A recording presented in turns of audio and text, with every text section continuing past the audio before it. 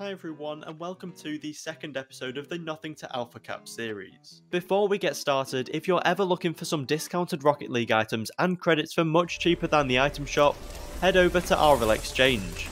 They offer the most reliable place to buy loads of different tradable items like Phoenix, White Dracos and even Alpha Caps. They can deliver items to any platform and you can pay with loads of different payment methods.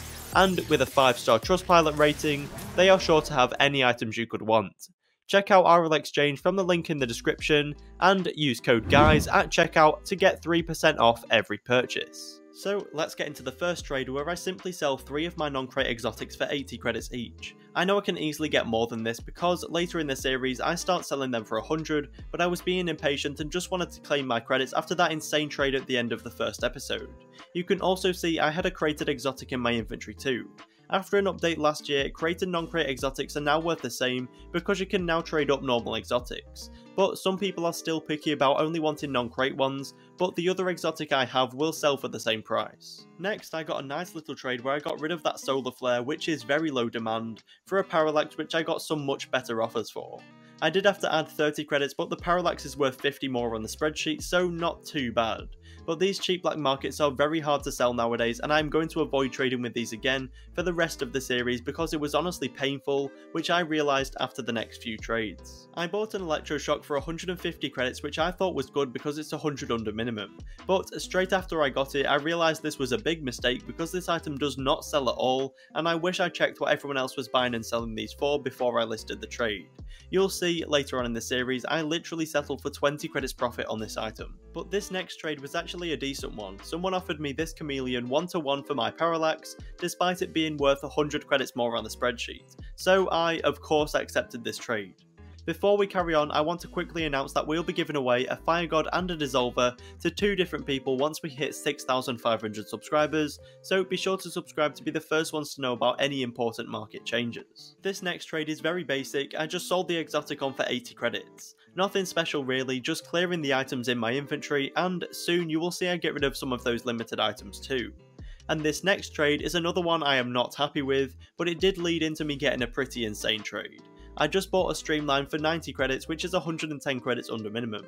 My plan with this item was to include it in an item offer, and that is exactly what I do. I used the Streamline and the Chameleon to buy a Fennec. If you go off spreadsheet values, I paid max price for this Fennec, but we all know Fennecs are so much easier to sell, and this is the first Fennec of the series. The reason Fennecs are so good to trade with is because they're a nice car, and some people are willing to overpay to get it. You sometimes just have to be patient like I was, and you will see the outcome of this towards the end of this episode. Like I said earlier, I cleared some of those limiteds I got in an item overpay last episode, and I'm actually surprised I got these trades. On the left, I sold one of the decals for 10 credits, and on the right, I sold 6 of them for 60 credits, so 10 credits each. To find these trades, I pretty much just listed them on RL Garage and waited, because it's just some extra profit if they do manage to sell. I still have a few more limiteds which I will continue listing to see if I get some more easy credits. And here is the insane trade I've been on about. For the Fennec I got some pretty bad offer of some random items with a couple exotics in there, which wasn't something I was interested in. Then he said he would add a white Sunray boost, which on the spreadsheet is worth 1,000 to 1,200 credits, so I instantly took the offer. And it just proves that people do want these Fennecs and are willing to overpay.